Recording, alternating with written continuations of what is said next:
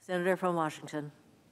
Madam President, I care about the future of this institution, but right now I care more about the future of our democracy. Our country has been the bedrock for democracies around the world. It has been the gold standard by which other countries wishing to achieve transparency and validation of their governments have asked us to come and witness their elections. Let's not forget what is great about a democracy. The power rests with the people. And when you have an election, it's the people who have spoken. So whether it was FDR and the New Deal or Ronald Reagan declaring mourning in America, the people had spoken and the country went about the change that was implemented because of free and fair elections. Trust me, there are countries who are jealous of this. They obviously run their countries by other means. They are less stable and they are less egalitarian. And yet, if we think of the many great advantages of a democracy, nothing says it better than the people have spoken. Yet now, we have a former president of the United States, Donald Trump, who has dared to say and continues to say, the people haven't spoken. Donald Trump is not just like the guy at a football game who doesn't like the referee's calls. Donald Trump has taken it to a whole new level of basically, without evidence, saying his team didn't lose the game. Can you imagine an NFL or college football structure where the coach says, I don't like the ref's call, my team didn't lose the game, and I'm going to spend the rest of my time marching around to every football game and every community saying, my team didn't lose the game? Well, thank God college and professional coaches know better. They don't do this. And yet, former President Trump keeps saying, I don't like the call of election officials, judges, federal courts. Never mind, there were 60 decisions by different courts. I'm going to protest the outcome of this election. Never in the history of our country do I know a major race where someone declared they really didn't lose. What if everybody went around saying, I really didn't lose? What if our system of governments would be affected by that? Well, Madam President, it is getting to that level of absurdity. The Republican nominee in the 2020 Washington gubernatorial election lost by over 600,000 votes, yet he claimed voter fraud.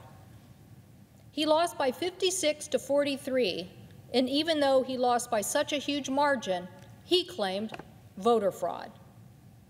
He sued the Secretary of State, who happened to be a Republican, in King County Superior Court.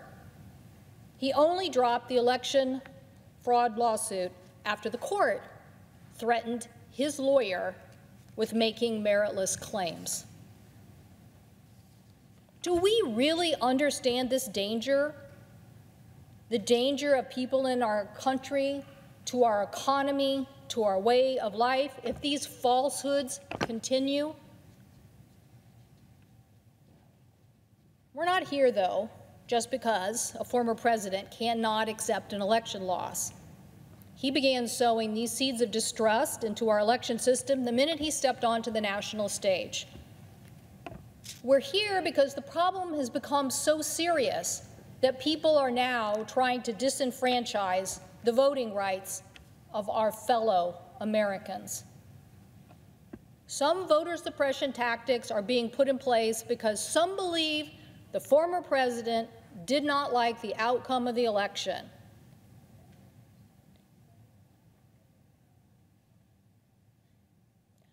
I want to be clear, there are people on both sides of the aisle that do believe in free and fair elections.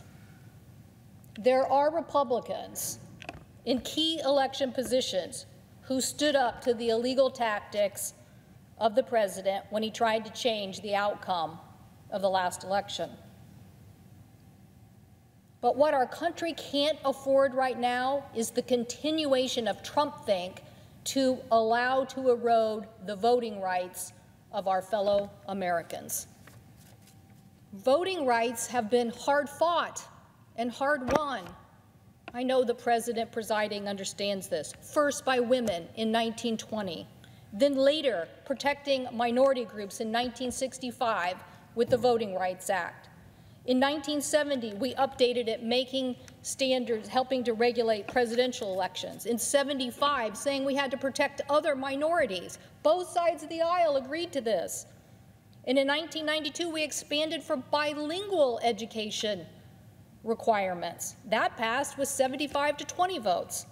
And again, in 2006, the last time the voting rights was updated, we were in a similar situation.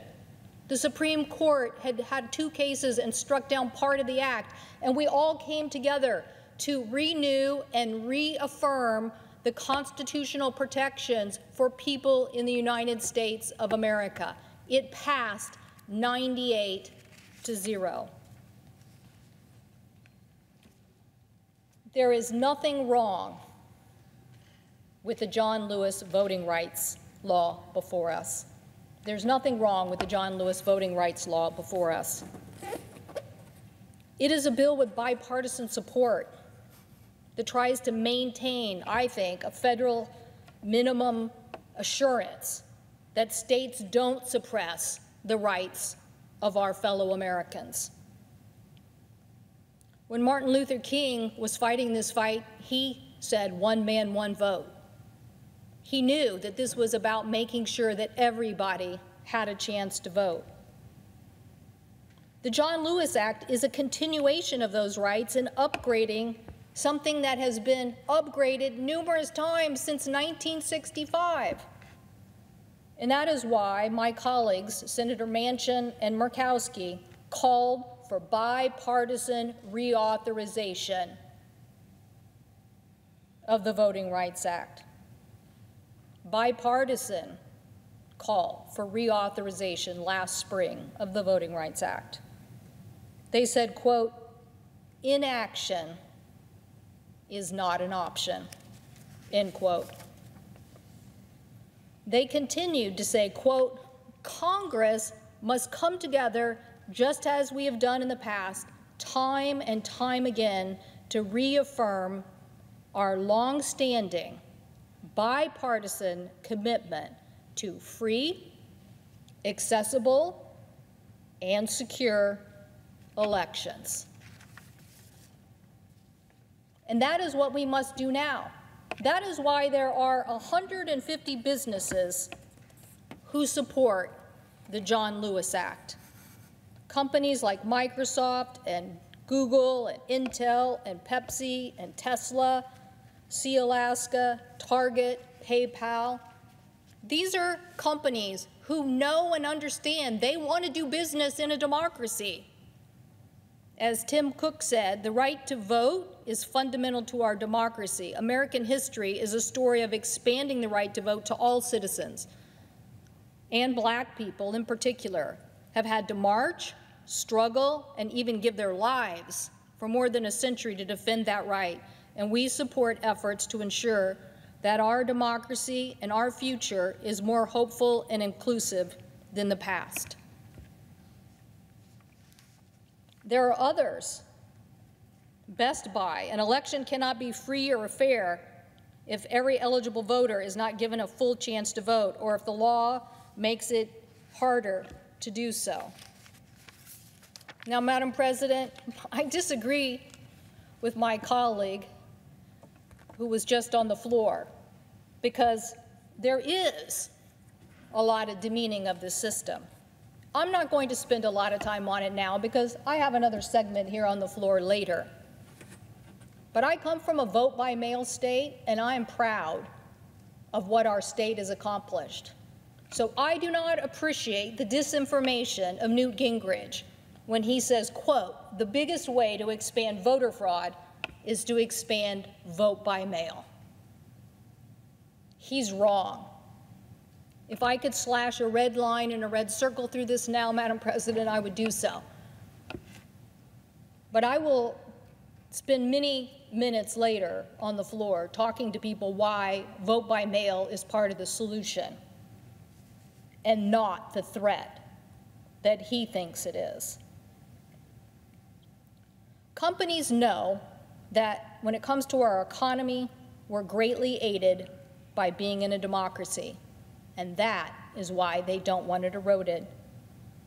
It will cost us if we're a less stable place to do business. So why now do people refuse to engage on the John Lewis Voting Rights Act? You know, I might be one of those people who would say, don't change the filibuster rule, we can wait. Wait? Wait for what? What are we waiting for? Our capital was attacked. We were attacked. People defending us were killed. For what? For what? A big lie. A big lie about our election. I sat outside the Capitol on January 6th and listened to the president telling these lies I knew weren't true. I knew what he said wasn't correct about our voting laws because I know and understand them, and I certainly know vote by mail. But he said many lies that now many court decisions have all said are not true. But the point is that Donald Trump and his followers keep following, and they tell the people the election wasn't fairly decided. And now they're trying to pass state laws eroding our constitutional rights to protect every American's ability to vote. And some here don't want to act. Our democracy is under threat, and people are trying to undermine the credibility of our elections, and you don't want to act. Trump supporters are literally trying to hoist a Jolly Roger flag over our democracy because they lost the election, and some people don't want to act. Some percentage of the Republican Party now believe that the election was wrongly decided, and some people don't want to act. Madam President, we have to have faith in close elections, and the best way to do that is not to suppress the vote, but encourage and empower more people to vote in a safe and secure manner. We need to believe in our voting system, not believe that we can undermine it. Democracies don't grow on trees. They need to be protected. They need to be defended. They need to be fought for. And with all the challenges we're facing, COVID, a changing economy in an information age, global migration, climate change, I'm getting too many questions from my constituents about whether we're becoming a fascist nation. Why am I answering those questions? Because Trump told a big lie and he got people to attack our Capitol, and now he's ramping up fear and anxiety to the point where locals are changing their election laws and eroding our democracy? No, I can't stand by. I will vote to proceed and change. I will not stand by because my parents taught me better. My father fought in World War II and reminded me constantly when I was growing up that if someone's rights were eroded, you better stand up, because if you don't, they're coming after your rights next. And a threat to one was a threat to all. My mom worked at the polls on Election Day. When she was a child, she played in her backyard and met an African-American woman who became her friend. When Election Day rolled around, my mom noticed that her friend had to wait outside in the cold to vote, where the white voters got to go inside and wait. My mom took her friend by the hand inside the polling place and said, "My friend's not waiting outside."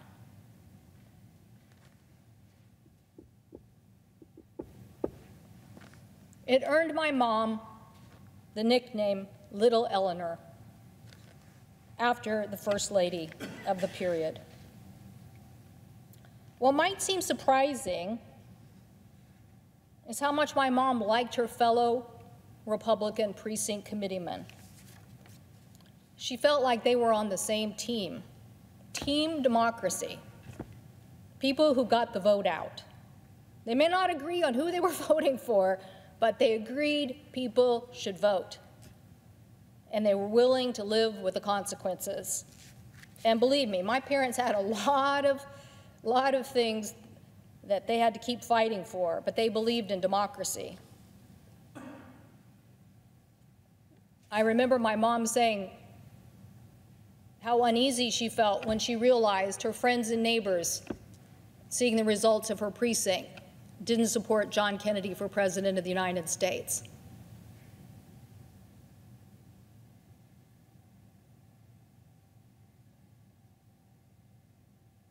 My parents were crushed when John Kennedy, Robert Kennedy, and Dr. Martin Luther King Jr. were all assassinated. But they never lost faith in the system, and they never said the system was rigged. What we need to do now is to protect our democracy. We need to pass the John Lewis Voting Rights Act. We need to say, as Dr. Martin Luther King Jr. said, that one man, one vote is what our country stands for, and it is the strength of our nation. One thing about January 6th bothers me the most. It bothers me the most because I think about my father and his brother. My father quit high school to fight in World War II because his brother was already missing or in a POW camp. He knew he had to join the fight against the oppressions, the tyranny, the fascism that existed. He knew he had to join the fight to uphold the democracy of the United States. This is a picture of what it looked like to be escorted back into this chamber on January 6th. All I could think of when I saw this picture is obviously, yes, support and gratitude for the military who supported us. But all I could think about was my father and his brother who fought in World War II for these rights to uphold a democracy so that I could stand for election and that my friends and neighbors could vote for me. And then I would come here in an environment where I was free to walk into the Capitol at any moment and cast a vote on behalf of the people that I represent. And yet, on one fateful day, that all changed. And we were no different than some other country who had to use military force to support our democracy here in voting. Madam President, that's not the way it's supposed to be. That's not what we're fighting for. Many Americans have fought to uphold the democracies of our nation. The least we could do is pass the John Lewis Voting Rights Act.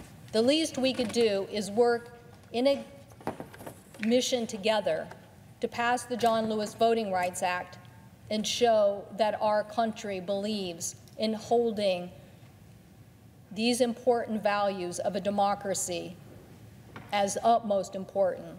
Let's vote to get this done. Let's move forward to show our country we believe in voting rights in the United States Senate. I thank the President, and I yield the floor.